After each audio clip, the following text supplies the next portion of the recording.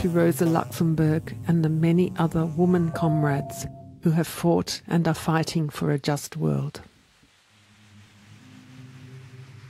Dear Rosa,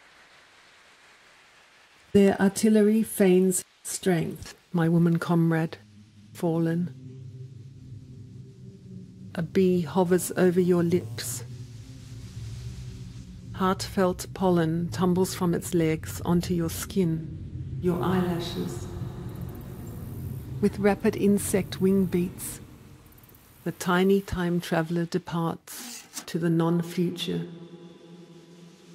where dust soldiers hunger for chaos and lightless acacia pods grow, restless in sleep.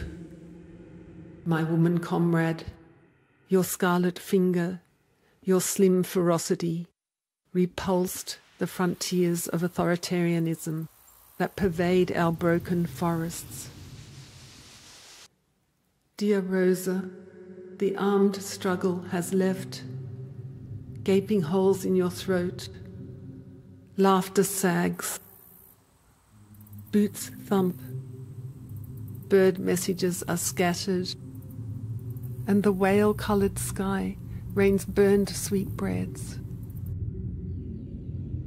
Within this entire wasteland of existence, our answer to the artillery is heard, louder and louder through the damp dark. I was, I am, I shall be.